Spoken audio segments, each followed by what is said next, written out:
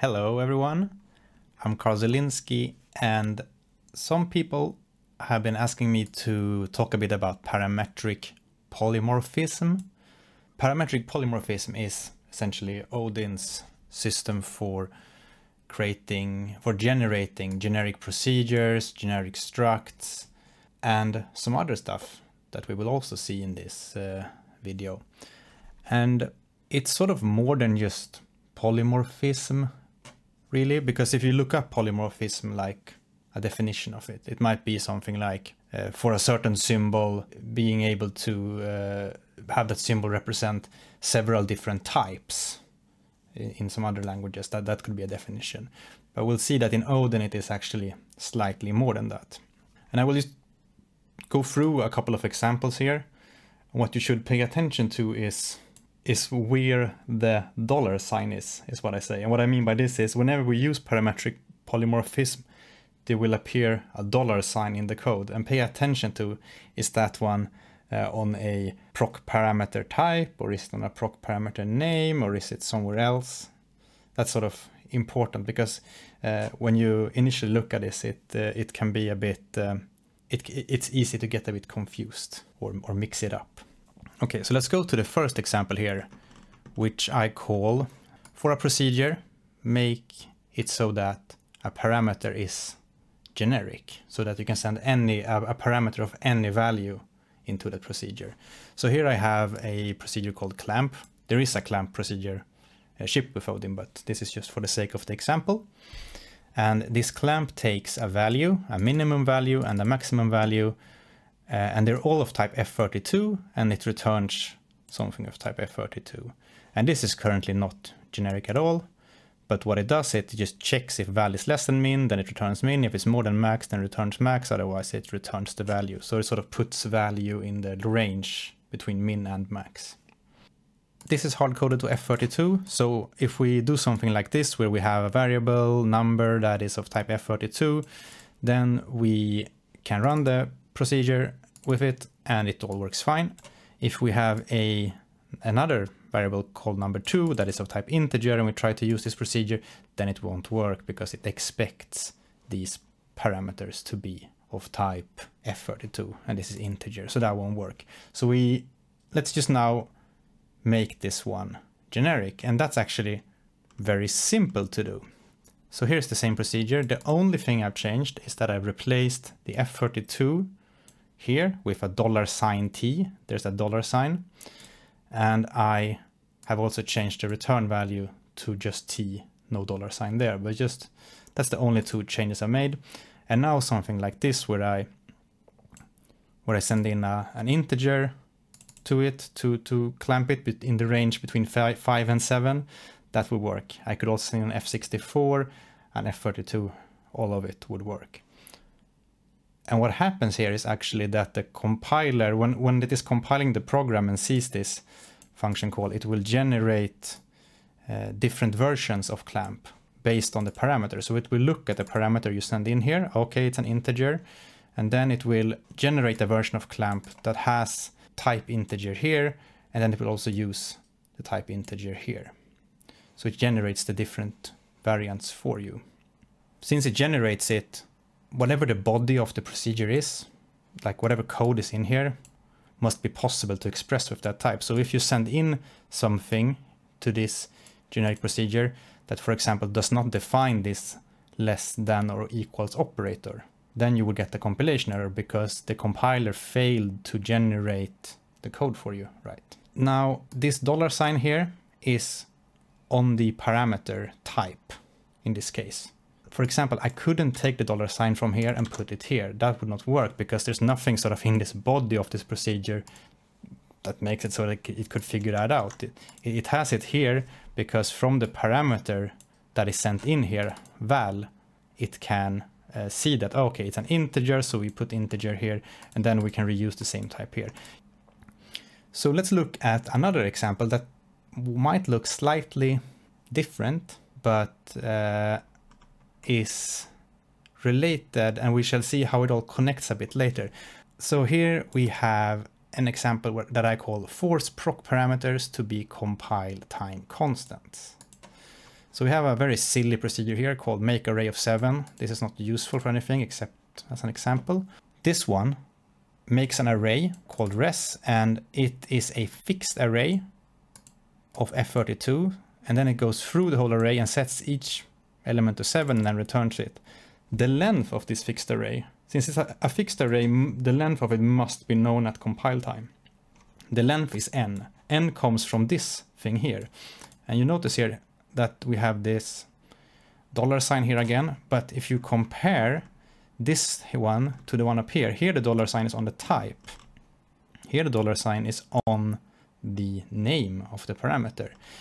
What this is saying is that we want this parameter to be a compile time constant. In fact, when the $sign is there, we can use whatever value n has as a compile time constant, because whatever value we feed into this procedure must be a compile time constant outside the procedure, and then we can use it as a compile time constant within the procedure as well. Because a fixed size array, its size must be known at compile time. You can create dynamic arrays and dynamically allocate slices and all that, but a fixed size array must be known, the size of it must be known at compile time. So whatever goes between these brackets must be a compile time constant.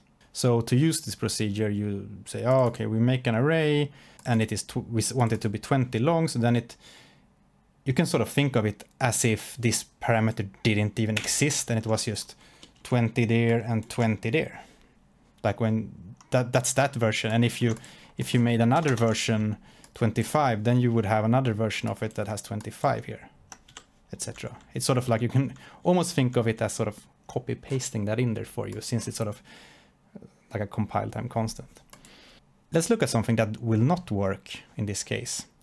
For example, here we say array2 is make array of 7, and then we say gimme number. We call a procedure that returned 24. This is not a compile time constant. I mean, this procedure could return anything. It's not known at compile time what this procedure might or might not do. In this case, it might look almost like you could figure it out, but this is just a very simple example. So in this case, this would be a compile error, because this is the return value of a procedure is not a compile time constant. Let's look at the next example, which is also a compile time constant, and soon we'll look at the next example, and then we look back at the first one. Like, with clamp we had a parameter of a generic type. So we look at one more compile time constant, and then we will sort of compare the two a bit and see the similarities or so. So in this case we have a procedure called make random sized slice. Again, very silly procedure, not useful for anything really, but it takes a compile time constant because the $sign is on the name of the parameter and the type of it is type ID. Type ID is the type of types. So since T is type ID, you can also use it here as sort of the return value type. And what this procedure does is it generates a random value between 0 and 1024, and then it dynamically allocates a slice. But that's not the important thing here. The important thing is the T here. Right. So if we look at how we use this, we say my slice is whatever thing this returns. So we say make random size slice, and then we just say a type name here. You say f32. So then T here will be the type f32. That's why we can use it here, and we can send it into make. Make also here expects compile time constant type ID. So we can see sort of that up here we had sort of an integer compile time constant, and here we have a type ID compile time constant. But if we now think back a bit to the example we had up with clamp, where we had a parameter of any type instead of just a compile time constant. So we have something like this down here. Here we have make random sized slice with value. And here you see I have a parameter that has a value and the type of it is T. So this is a parameter of any type, and it also brings along a value. And it does the exact same thing. It makes a slice of random size, and then it loops over the whole slice and sets each value in it to v and then returns it. And you see how we use it here. My slice is make random size slice with value 7.42. What you can notice here is that in this case we could use t as on the return value here, but on this case t was over here on the side, and here it's on the type side instead, and we have a value of type t as well. But in fact, in both these cases, in this case t is a type ID, in this case t is a type ID, but in this case we also have a value associated. In this case we also have a value of that type. So you can think of it like if you have a procedure where you only need to reason about a type, because maybe you want to make some kind of array or something of that type, then you can put in a compile time constant that is a type ID, because probably you don't have a value to give it. But if you want to do something like this, where we create an array and populate it with some stuff, then you can do like this instead, and both give a value and get the type at the same time. But what I hope to sort of illustrate here is that just typing like this is sort of like typing this plus a value as well. So we can go ahead and look a bit also at generic structs now. So I said that we can generate generic procedures and then generic structs as well. Generic structs is, so if you look at this is from the small array in the core collection. So when you declare structs, you can use compile time constants as well. In this case, we have n is a compile time constant that is an integer. There is also a t, which is a compile time constant that is of type ID. And this struct has a field data that is an fixed size array of n items of type t. So then we can create, this is actually slightly wrong, like that. So then we can create a variable SA that is a small array. It's 128 F32s inside. And then we can create SA2, which is also of type S, a small array that is 20 of some struct type, just some struct you have in your program. So whenever you run this one and this one, again, the compiler is generating the different variations of this struct for you. You can sort of think of it as the value you put in here being sort of just pasted in, and it generates the different variations for you. You may also notice that we have sort of a extra condition on the side here. It says that n must be equal or bigger to 0. So you can put this weird thing here and then save things about these compile time constants here. And the thing you compare to must of course also be a compile time constant. So we will look a tiny bit more of that soon. Now let's look at specializations, which can be quite interesting. So some of these examples are from the core or base collections that come with the compiler. And the first one here is delete dynamic array. And we see that delete dynamic array is a procedure, and we can ignore these other things here. Just look at this one here. So array here, it's a parameter, and the type, it can be of any type, $t. But there's a slash after it, and then it says dynamic $e. This stuff, like the way you define a dynamic array in Odin is something like this, right? So what this is saying is that the slash is for specialization. So it means that this can be any type, given that it is a dynamic array where each value where the type of each value can be any other type. So we can, within the body of this procedure now, use both t and e, where t is the type of the whole dynamic array. We're not using that anywhere, but e is the type of each element in dynamic array. So if, like I said, I had here in this case, if I used this procedure with this dynamic array, then e here would be int. So that's how you specialize it. So just anything after the slash sort of sets constraints on this generic type. And yeah, then we have another example also from the same file that is pop. It just removes the last element of a dynamic array. The only difference here I want to point out is that if you want a pointer, then you just add the pointer thingy here and then type it as usual. So it's a pointer to something that is of this sort of generic type. And then we can go down to this example here, make slice. And this one gets quite interesting because you can have the $sign on both the name saying that this is a compile time, the value must be a compile time constant, and then you can have the $sign on the other side as well to say that, to say things about the type. But it's quite interesting to see because like in this case here, you have with the delete dynamic array, you have a totally generic type here, and then you can specialize on that. But when you have a type ID, you can also specialize it. Like if it was int here, this wouldn't really mean anything because how can you specialize int? But when it says type ID on this side, you can actually specialize the type ID itself like this.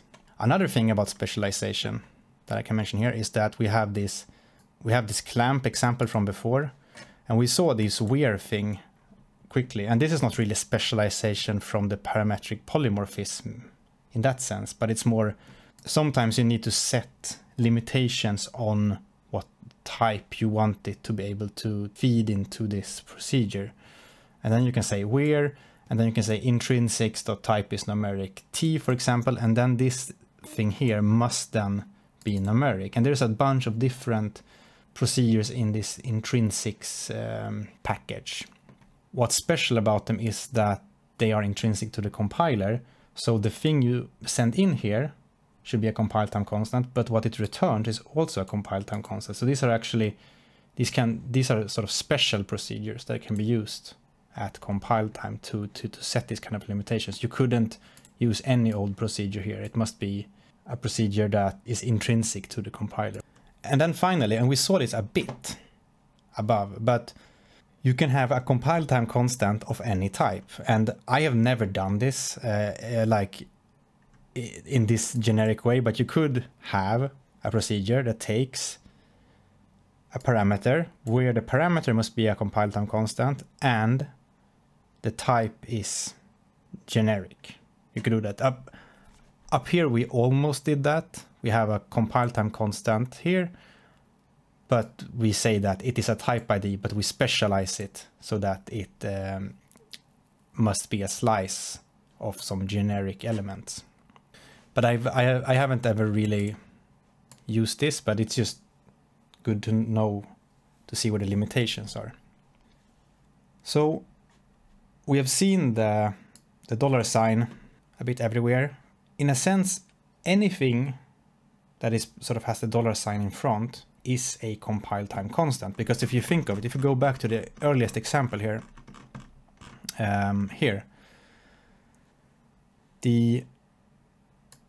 this is a generic type, but all different types are compile time constants.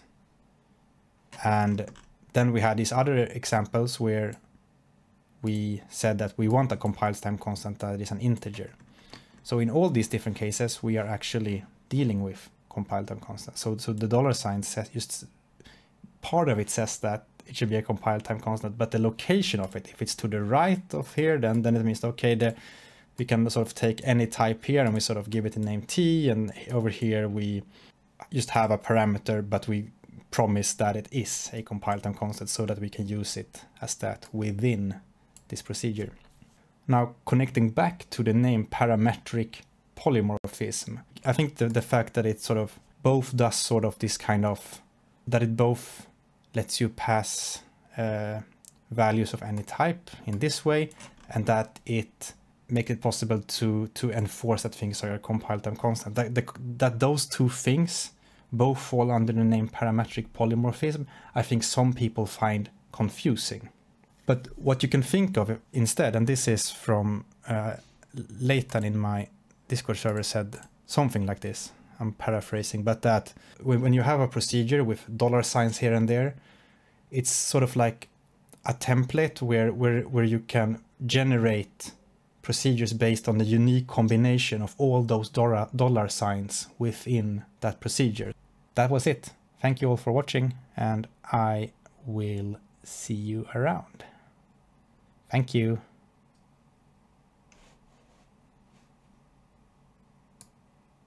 Bye.